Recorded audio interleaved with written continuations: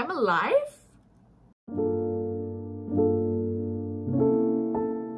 It is true. I'm alive. I'm here.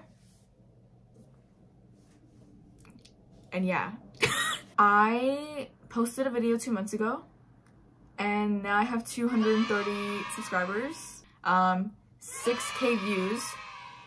I'm so shocked. I'm like literally like I didn't even think people were gonna watch it, honestly. I thought like I just did it for fun, and I'm honestly I don't have the words. Like, I'm so happy. I'm very grateful. Like, I just appreciate all of it so much, and I'm so happy. Like, today I decided to film 2 videos just because I'm kind of lacking, guys. I'm slacking off. I have been dealing with my day job and prepping for back to school because I'm in university, so I've been kind of, you know, behind on videos. Last post was 2 months ago, but I also didn't think anybody was gonna want more from me, so I didn't really plan on recording more, but now I guess I am. I plan on filming like kind of like a little bit of everything. I really am not just like gonna stay only on books. I also want to talk about movies, like theories. I think at some point I want to like do an iceberg, like breakdowns of things aside from books. So that's kind of like what I've been planning on basing this channel around, now that I think I'm gonna be trying to be more consistent with videos. But today we're gonna do something that kind of falls within that realm. I'm not doing a review for this video. I'm gonna do one for the next video instead. But for this video, I decided I would do books that I would never read. Like, or I hope I don't have to ever read for various different reasons. I fell down this rabbit hole of disturbing books. And I also want everyone to ignore the fact that my sweater has a hole in it. But I fell down this rabbit hole of disturbing books. And essentially, I like have been mortified by the fact that people write stuff and like they should be investigated by the police and the FBI for writing these things. I feel like it's necessary that I do a content warning, kind of for just an overall description of what I'm gonna be giving about the books. I'm not gonna go into full detail because of course I haven't read them, nor do I plan to. Duh, that's the whole point of the video. But the books contain horrific things like murder, of course, pedophilia, incest, violence, just the worst stuff you can think of.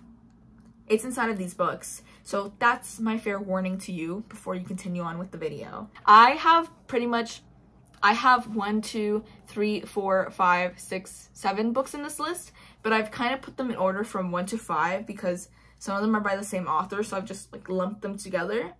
But let's start off with the first book on my list, number 5, which is Pure by Peter Sotos.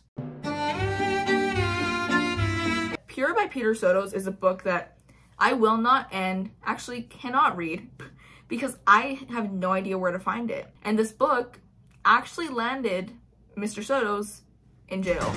So, you know, pretty good start off for this video. Now, Peter Sotos, all of his books are essentially all about super sadistic people and criminals and kind of looking at life from their point of view, which, you know, it does sound kind of interesting. Sometimes you see these horrific crimes and you wonder what's going on inside the heads of these people.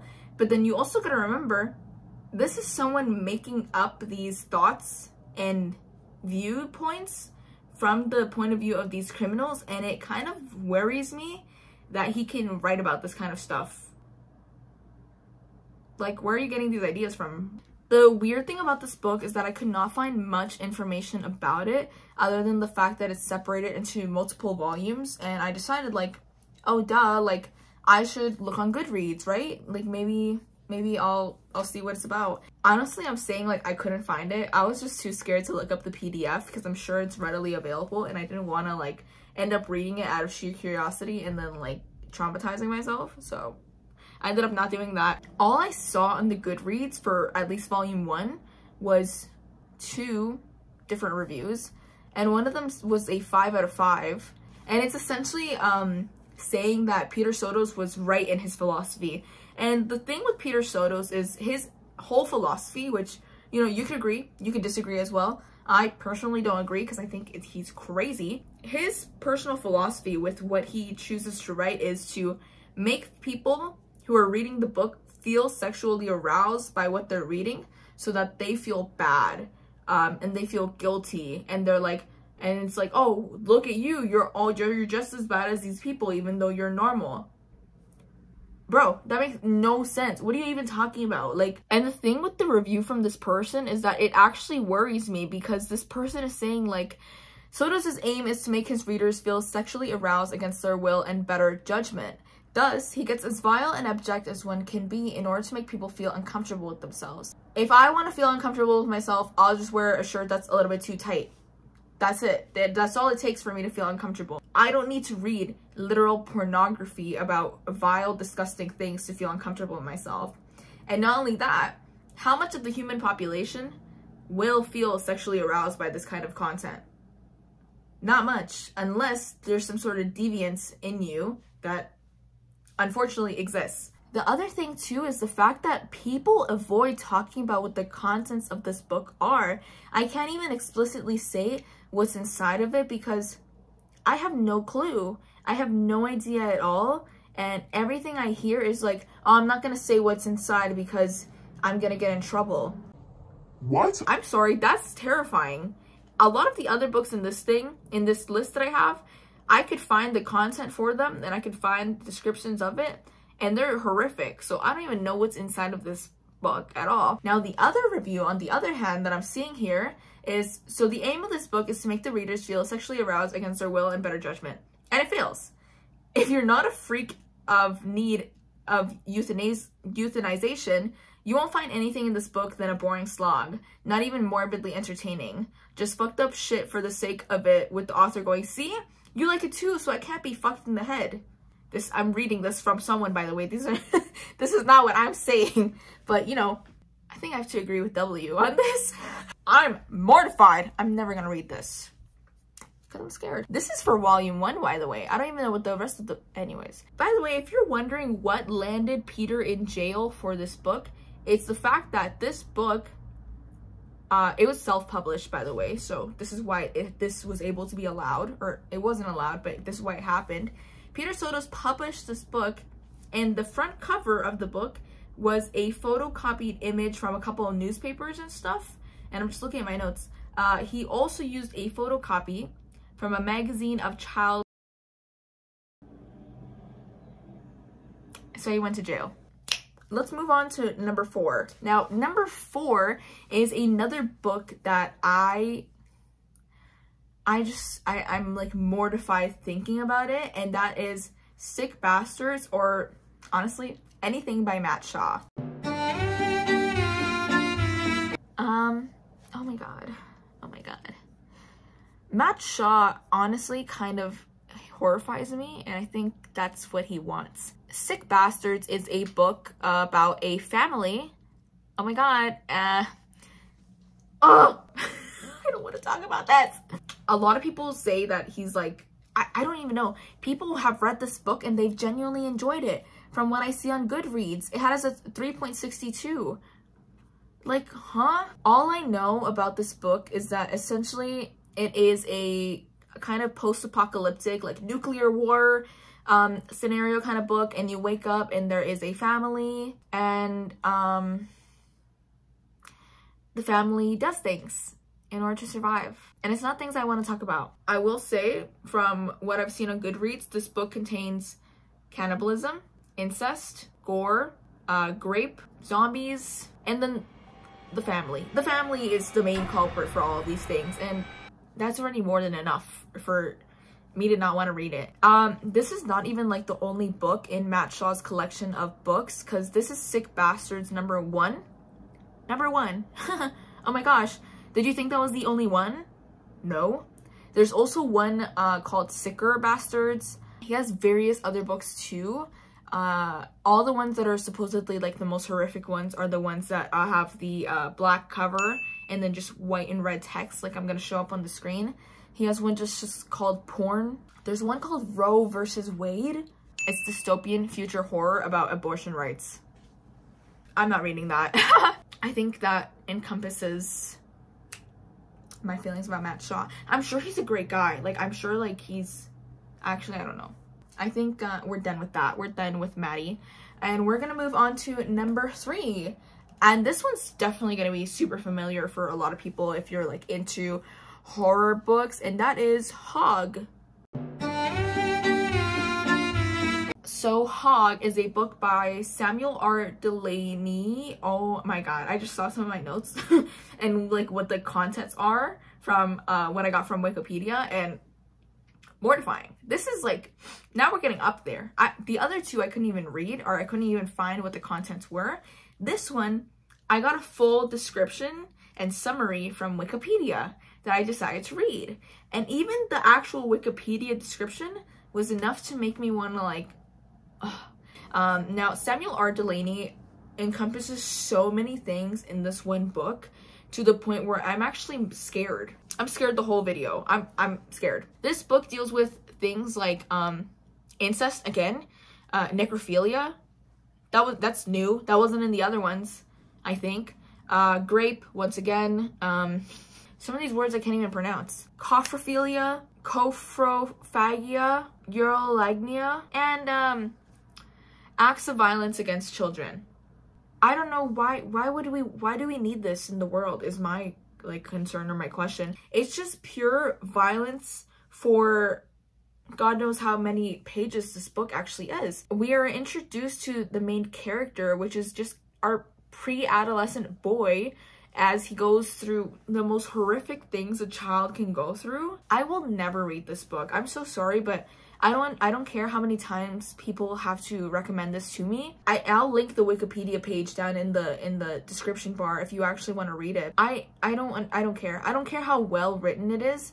I don't care how political it is with its use of like pornography and violence, but I just won't read it. I refuse. I think it's a atrocious book just for its actual content, and I will never find actual significance or pleasure from reading something this bad. And speaking of getting any sort of pleasure or happiness from things this grotesque, let's move on to number 2, which is by a guy that I'm going to be talking about on this channel. He's going to have his own video actually, the Marquis de Sade. Is it Marquis de Sade or Marquis de Sade? I don't know, and I don't care, because he's dead, so not my problem. The Marquis has a very prolific bibliography of things that he's written, and his life is very well known. But he has 2 books that I don't think I will ever read, and if I do, that would be like a big feat that I'm accomplishing of facing like my fears. But the 2 books by the Marquis that I will absolutely never read, or I think I won't ever read, are the 120 Days of Sodom and Justine. Now, the 120 Days of Sodom has actually never been completed because the Marquis actually did not have time to complete it because he wrote it while he was in jail being arrested for his many crimes. It centers around 4 libertines and the heinous acts of violence and sexual crimes that they commit against a bunch of teenagers that they kidnap. Yeah, it's just weird. Like, they have like madams that like recount their old stories as prostitutes. They have a bunch of guards that keep everyone in order, and it's supposed to be 120 days of just pure like violence and horrific actions against these poor kids. Why would I want to read that? What am I gonna get out of this other than nightmares? I won't read it. And it's the same thing with the other book, honestly. Justine is a book about a girl named Justine. Oh my god, what? Who would have guessed? Now, Justine is kind of like a 2-parter because there's Justine and then there's Juliet. And Justine is essentially they're sisters, and Justine decides to go live a life of virtue, like just trying to, you know, live a virtuous, innocent life, and the worst things possible just happen to her, even though she just wants to be happy and live like a good life. The worst things happen to this poor girl, and meanwhile Juliet, who decides to live a libertine life of just like disgustingness, has like the best life ever. Like only good things according to her happen to her, and it just sucks. Like I can't say anything else. It just sucks for this poor girl because she's 12. This is a 12-year-old girl, and she just wants like She just wants to live her life in France. She just gets taken advantage of pointless amount of times, like multiple times. And Juliet is just like, she's just good. But that would be the 2 books that I hope to never read by the Marquis. And now, oh my god, we're at the #1 placement. What could it be? This book, or at least one of them, was recommended to me by someone in the comment section of my first video. I saw it and I got shivers. I was like, oh my god, I can't believe someone wants me to read that. I'm talking about Playground by Aron Beauregard. I will never touch this book. The actual cover alone is more than enough for me to never want to pick up this book and have to physically read it. I refuse. I won't even listen to the audiobook. I've heard snippets of this book on TikTok and on YouTube, just from people reading small parts of it, and they've made me physically ill at like what I'm hearing from the small snippets of this book. The fact that it exists is actually so scary for humanity, because I don't care like I honestly don't care what kind of person you are. I don't care if you're a splatterpunk fan, horror fan. It's honestly disgusting to hear. What this book is apparently supposed to be about is like three very low income families join like this wealthy person at her house or whatever. From what I know, the parents just like collect the money from like being allowed to be there, and their kids try out this playground equipment that the lady, I think her name is Geraldine if I'm not wrong, has been working on. And her playground is not of course it's not an actual playground. Of course it's not an actual playground. Duh. I like horror, you know? I like horror. This is not horror. Honestly, it's not. This is like an insult to the genre of horror. This is just like how could I as a man make a book that is misogynistic, abysmal, horrific, and just like disgusting. I don't know, like I know there's a whole thing on like the kids in this book are all messed up, by the way. Of course. You think there's gonna be normal people in this book? Of course not. Someone said this Aron guy should have his testicles smashed with a mallet and have his manhood removed with a rusty hacksaw. Then he should be held at gunpoint. Like that's not even my own thoughts. That's literally like Patrick III.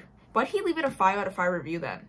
A big thing about this book is apparently the writing style sucks. Like, first you write like the most abysmal stuff. Like half the reviews are people being like, you're disgusting if you enjoy this book, which I agree with.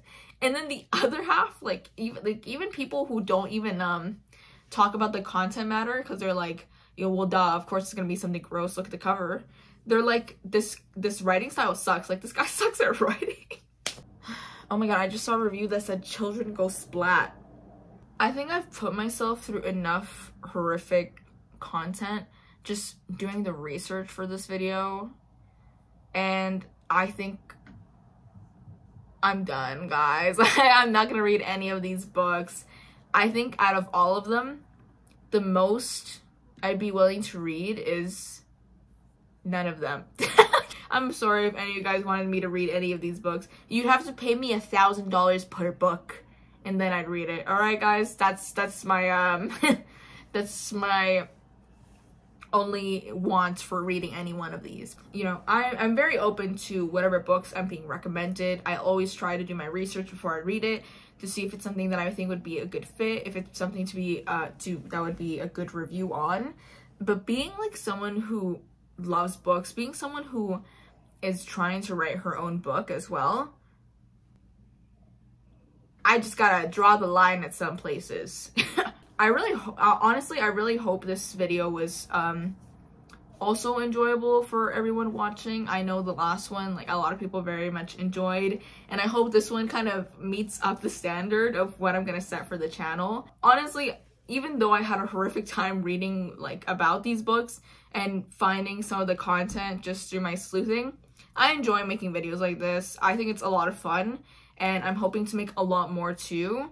And if you want me to make more in-depth ones about any one of these books, I'll do the most I can without hopefully having to read it, because I really don't want to. This does bring us to the end of the video, and I just want to thank you if you stuck all this whole way. Once again, if you feel like subscribing, liking, or commenting, thanks. I appreciate it, but you don't have to, of course. And hopefully I see you guys all again for the next video. Thanks.